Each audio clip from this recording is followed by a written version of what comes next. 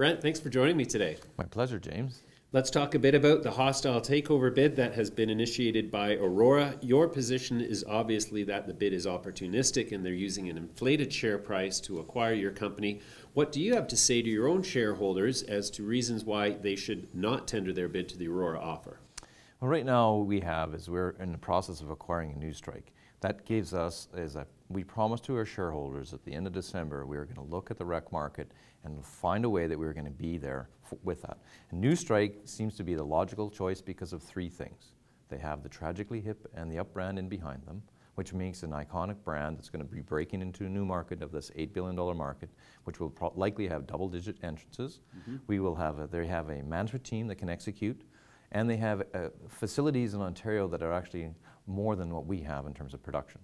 So we see that we can then combine, we'd have 45,000 kilogram production, putting us in the top tier with our other peers in the industry, giving us instant access to the rec strategy, and at the same time still pursuing the international treatments that we have, the international markets we're going, the $70 billion market there.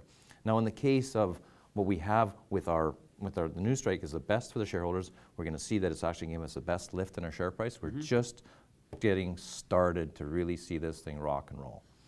Okay, so then in terms of the future growth path of CanniMed with Newstrike, you're proposing that it's at least as solid or better than what Aurora is capable of accomplishing. Absolutely. When we look at even the Aurora executives themselves believe that we're woefully undervalued. That's why they want to buy us and infill their, what I call their house of cards and their recent run-up of stock price and trying to use their inflated monopoly money as a way of trying to buy out our shareholders or convince them that they should tender their shares to them. But the reality is they even know that we should be worth 2 to 3 times what we are today, which would put us in that $40 to $50 stock range. So our shareholders, I think, are wise enough to know we should be getting that value lift in the shares. And the other point is that the Aurora stock already seems to be fully valuated. That's why I believe the executives cashed out at November 28th and took $17.8 million off the table, when coincidentally I doubled mine investment 3 days before that into our company.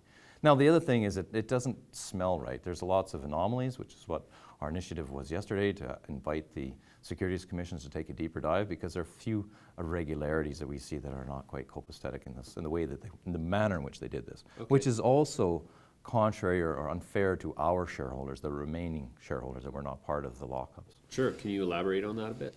Well, so right now, they came in just an hour before we were to opine, because we started working with a Newstrike at the end of July. We were locked up. We had exclusivity with them to do due diligence.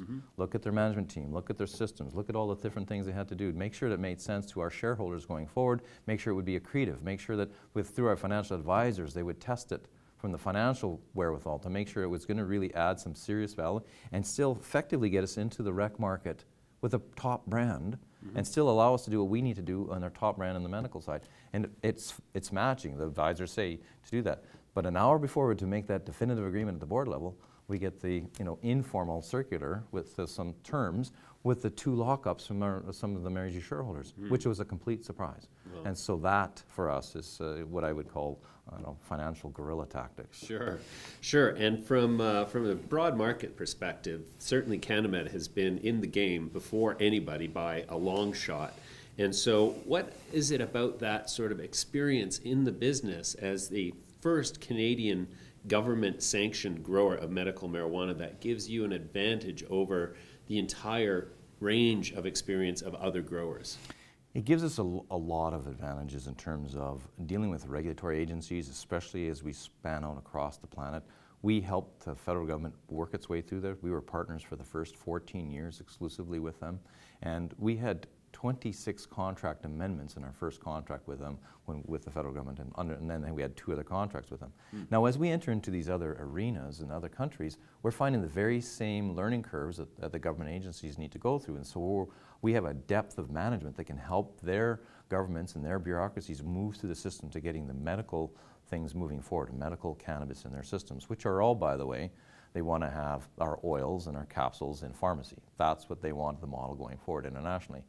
In the government side here, though, they do listen to what we have because we have an impeccable track record. We have not had a single recall in 17 years of production. We have not been out of product ever in 17 years.